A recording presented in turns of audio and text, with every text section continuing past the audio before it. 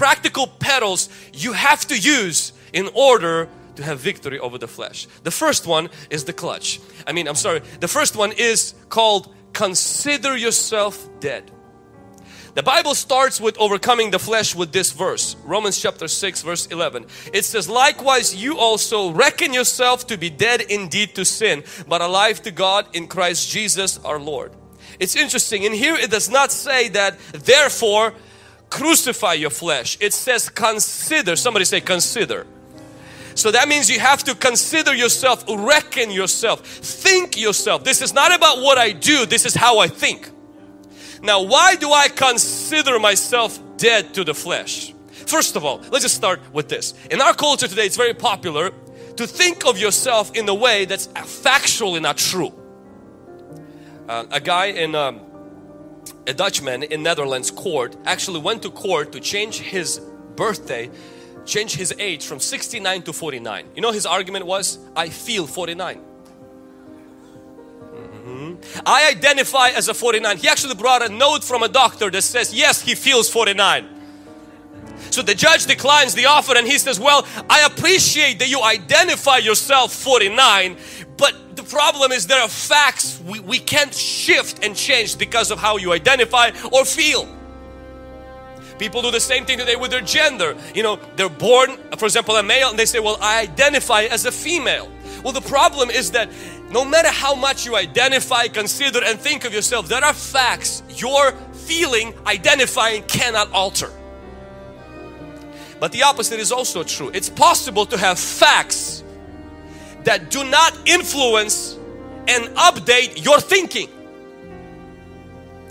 It's possible to think one way when the facts are completely opposite. For example, the Bible says when Jesus died in Romans, that our flesh, the one we're battling with, died with Him. So why am I still battling with it? Well, we don't start with the battle first. We start first with the victory. You don't overcome your flesh by fighting your flesh first. You overcome your flesh by considering. This is what I call the clutch pedal. You got to press this all the way to the end, and you have to come in agreement in your mind and heart with what God says about you, not with the struggle you're currently going through. By birth you identified with Adam, but by baptism you identified with Christ. Come on somebody. When you were born, you identified with Adam. But when you got into water, you symbolized your life and said, I identify with Jesus. That's why Christians are members of Christ.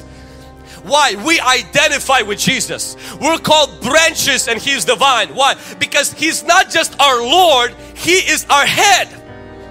We identify with Jesus Christ. So if I am battling with some craving, if I am battling with some demonic passion, if I am battling with some kind of an inward battle, I don't start with that battle. I start with His victory and I say, I identify with Jesus. I reckon myself dead to this sin.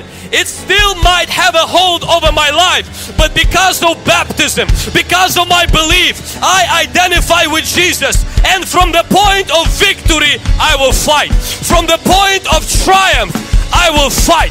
And from the point of His death, I will put to death the lust of the flesh. Amen. This is so freeing because it's not about what I'm doing, it's about how I'm believing.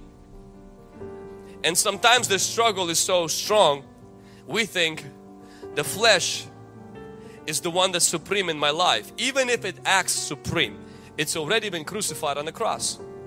Now this, on the other hand, does not mean that the flesh is gone. Just because you press the clutch pedal, it doesn't mean you're going to drive. Now you will roll, just not drive. In order to drive, you're going to have to use other pedals. Point number two is not only we consider ourselves dead already because we identify with Jesus. Point number two is we crucify the cravings. The scripture says clearly, those who are Christ's, meaning we identify with Jesus, have crucified. So it's not talking about Jesus crucifying now, it's us crucifying. Alright, so we know that the flesh is already dead. You may say, but I don't get it. If it's dead, why is I have to crucify it? Because on the cross, Jesus crucified, destroyed the flesh's power, not its presence, and not its influence. And now you and I have also a work to do, and that is to crucify its desires, as the Bible says, and passions. Galatians chapter 5 verse 24. I call this using the brake pedal. Now for those of you who drive manual, you're heroes in my eyes.